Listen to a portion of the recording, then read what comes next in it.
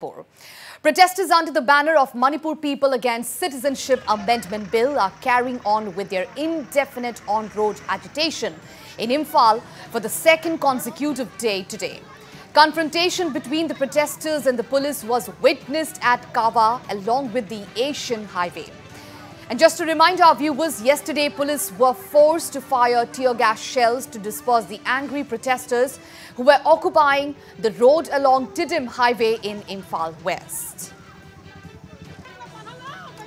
Alright, so big news at this point in time from the state of Manipur, where protesters under the banner of Manipur People Against Citizenship Amendment Bill are carrying on with their indefinite on-road agitation in Imphal for the second consecutive day today.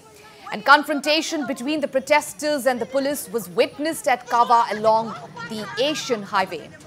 And just to give a quick reminder for our viewers, yesterday only police were forced to fire tear gas shells to disperse the angry protesters who were occupying the road along Tidim highway in Imphal West.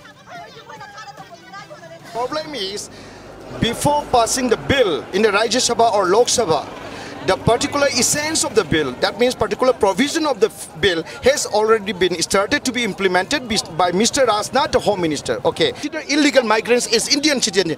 They love more the illegal migrants than the indigenous people of the region. So now we are protesting to show that we want to be Indian if they really stop amending this particular bill. Thank you. So another question is there any possibilities of intensifying the agitation? Yeah, normally the people are ready with us. We are going to intensify. Now we are taking up democratic action. If the India government fail to listen to us, who knows? It may be